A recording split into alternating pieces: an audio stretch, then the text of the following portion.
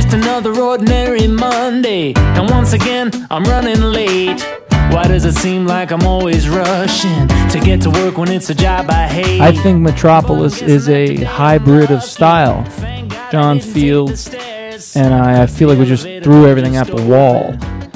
And if it didn't stick, it didn't stick, but whatever stuck, we would just develop that. And it was a bit of a free-for-all in the beginning stages.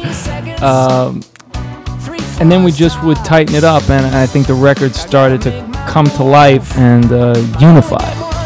It's do or die for you and I can't let you pass me by without knowing if we'll ever get together. I believe that songs are written with a combination of inspiration and hard work. You can't have too much of one. I'm not one of those writers who just waits around for the moon to look a certain way, you know?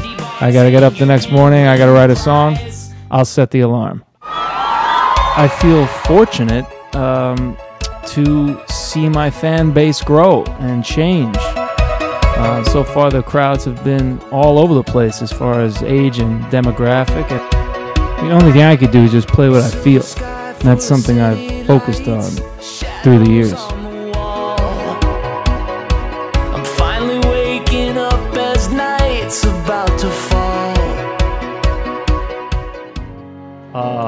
Madeline might be the most depressing song on the record, so grab a scotch and a noose and enjoy yourself.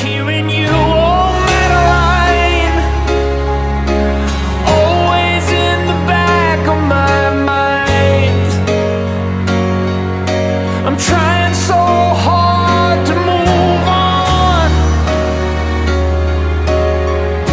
but you're a wall that I can't climb.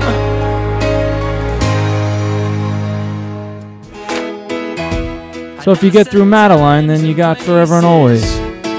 Forever and Always, John Fields and I, oh my God, that one took a while. For some reason, we just, it was a tough nut to crack, that song. And it's a pretty simple song, but sometimes those are the hardest. I'd say it's the happiest, lightest track on the CD, so I almost didn't put it on. There was no direct influence out there that I could point to and say this was what inspired me, because I have no idea. I think this record is a combination of a lot of different things, and that was the goal. I'm looking now, 'cause you got me thinking of forever and always, the big and the small.